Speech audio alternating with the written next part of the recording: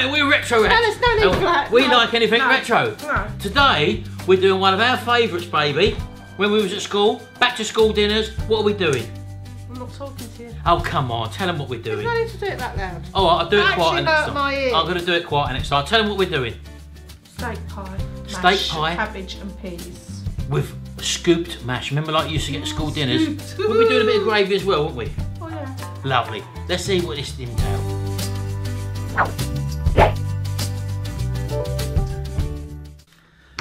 Right, well, quite a lot of you have been really enjoying our school dinners videos, and we thought we'd take it one step further with a main course, which I really used to enjoy, baby. You enjoy all food. I do enjoy all food, you know that. But this one was a particular favourite because you do know that I am a pie eater. Yeah! Woohoo! Happy days! Right, so this one is steak pie in a tray. Remember the trays they used to cut it up in like squares? We've chose the three veg which we remembered. What was they? Cabbage, potatoes and peas. potatoes and peas, right. Anyway, so we're just running through the ingredients and let them know what we're going to cook with so they can probably do the same themselves. Start with the pastry, are we? 425 grams of plain flour, 125 grams of lard, 125 grams of margarine, 125 mils of water, and some salt for seasoning. Right, but rather than show you the steak, we actually pre-cooked the steak because we're a great believer that if you cook it the day before, it's really nice and tender. So the flavours come out. We didn't want to well, spoil this, so we cooked it the day before. So let's just watch this little video and we just show you how we cook the steak. Right, so this is all we done basically. We got some steak from the butcher's. It's only braising steak.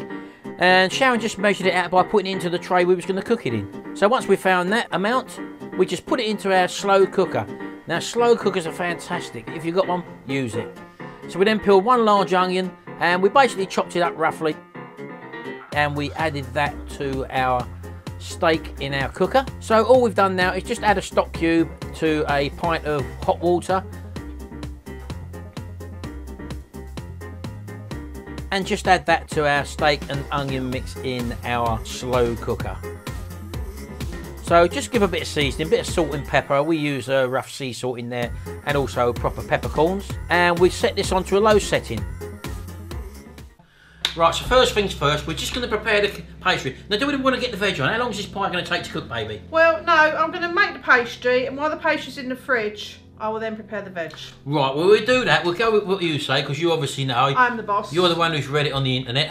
No, I'm the one that makes dinners 365 days a year. 365 years? Well, how many years we've been married? Enough, since 1984. Right, so we're going to make the pastry now, so come on, baby.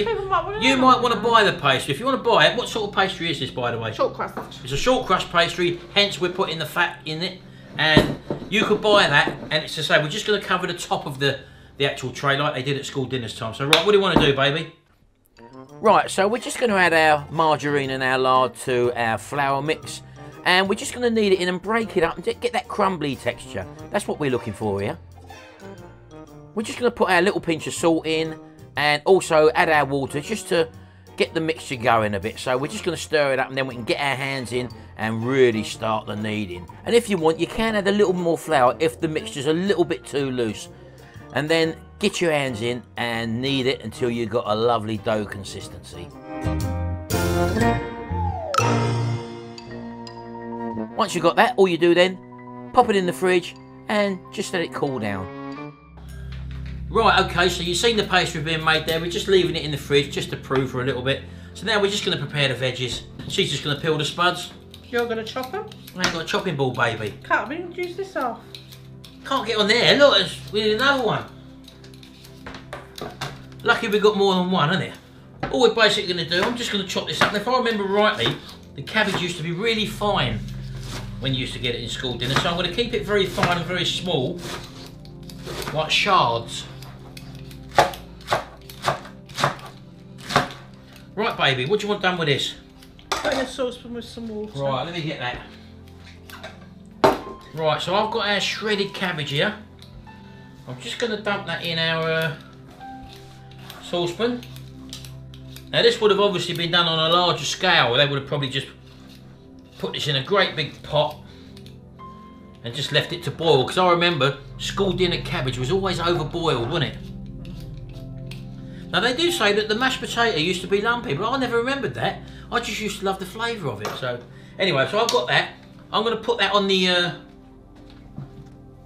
cooker, but I'm not going to turn it on yet because the veg won't take hardly no time to cook. And as far as the pie is concerned, don't forget the pie filling, we've already cooked that, so it's just a matter of browning the top of the pastry. So I'm just going to whack them in half. You can cut them smaller, they'll cook quicker if you cut them smaller.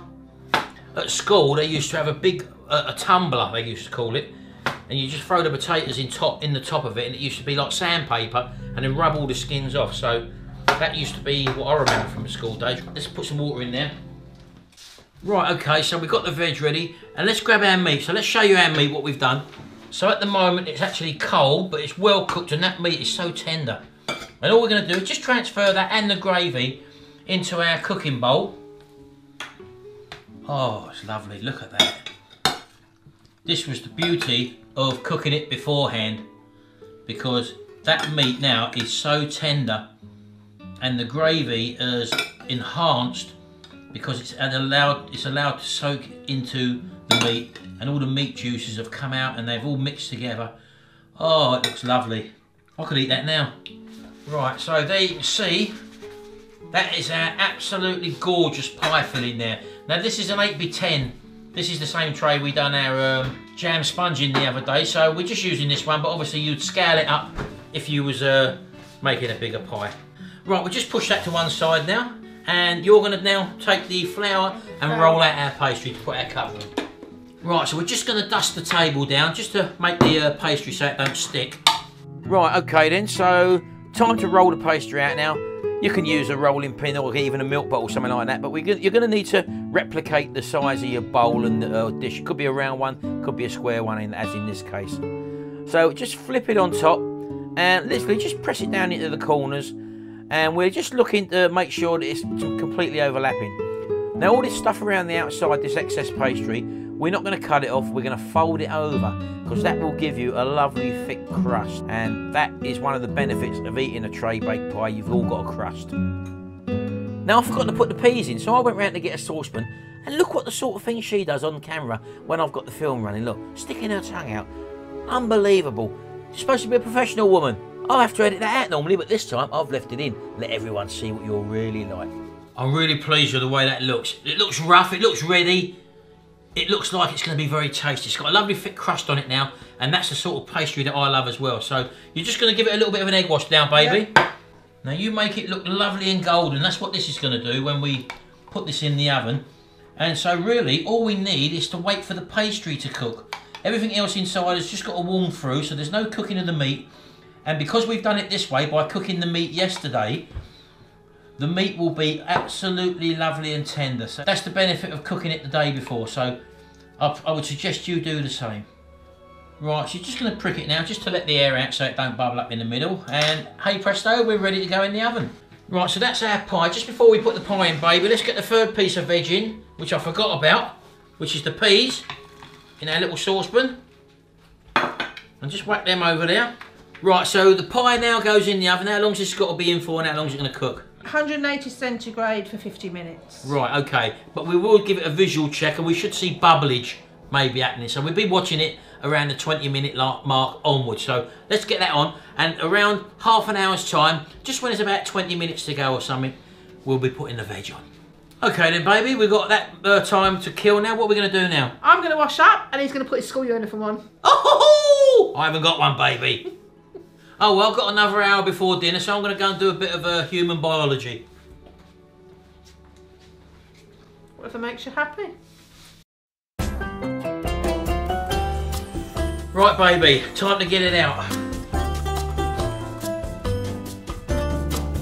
Oh, look at this, look. Do you want to get a tissue to put just underneath it, baby? This looks superb. Look at that. Right, we're just going to put that to one side for a minute, because we're just going to make our gravy, and what we got is some just normal gravy granules, aren't we? They probably would have done that back in the 70s or 60s or whatever. But we're going to use the juice from the cabbage, aren't we, baby? Yes, baby. So let me get that plate there like that. There's your spoon. You take hold of your spoon, and I'll just pour the fluid in there, just like that. You're going to stir, baby. Oh, lovely. Because you've got all vitamins in this. Right, so that's that. That's our gravy made. I'm going to drain the mashed potatoes, so I'll be back in a minute. Right, so I've got our cabbage. I'm going to leave it there for a second. Now the potatoes, are we going to put a little drop of milk in this, baby, and a little bit of butter? Do what you want, but don't make it too runny because you've got to scoop I know. So just a little splash of milk. Something like that.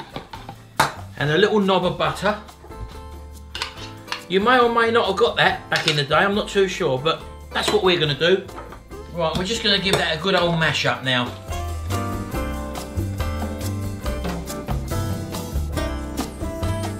Right, okay, so we've got all our components now for our school dinner. Let's just show you how it would have been laid out. We're just pretending we're at the school dinner counter now, yeah? You can be dinner lady, I could be little Johnny, and I'm going to ask me school dinner, right? Right, Miss Dinner Lady, could I have the pie, please? There's nothing else to pick from. Eh? There's nothing else to choose from. Oh, look at that. Oh, look at that meat, look, go on. Oh, stay where you are. Right, I'll have some cabbage on there as well, miss. Right, I'll have some peas as well. And miss? Yes? Could I have 2 lumps of mash, please, miss? Oh, look at that, look! Yeah, lovely. And a little bit of gravy on the top, miss. Where would you like your gravy? Could I have it over the pie and over the cabbage, please? Oh, that'll do, miss. That's lovely. Thank you. Goodbye. Oh, let's have a closer look at this.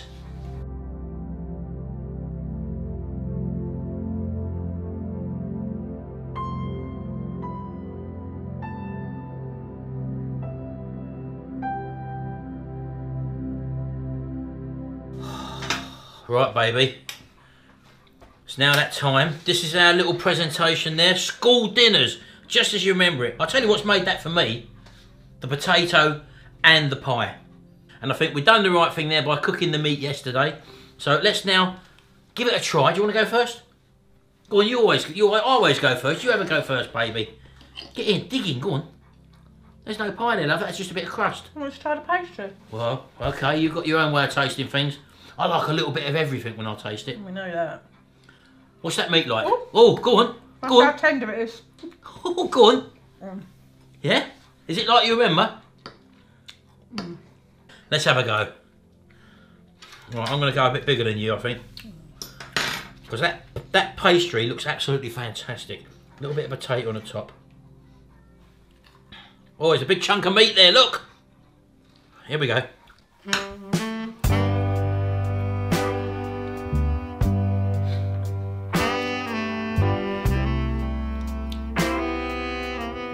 That's his dinner tonight he's actually eating now. Oh, Sharon. He shared his dinner with me.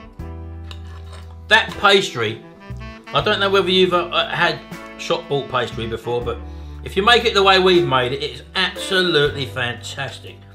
And as for that mash, oh! Shush! That does annoy me. Sharon, you've excelled yourself. I'm going to try the veg. Why don't you say a quick bye-bye and go and finish your dinner? I think I'm going to have to. I haven't got anything more to say apart from, if you do like school dinners, this will take you straight back. I'll tell you what, Sharon. I'll have to look into that a bit more. I would have been going back for seconds with this, I'll tell you. Look how big his mouth is. It's shocking. Mwah, superb. I've got to go because I've got to finish dishing up dinner for the family. See you later, everyone. I hope you enjoyed this one. See you later. Bye for now. That was superb.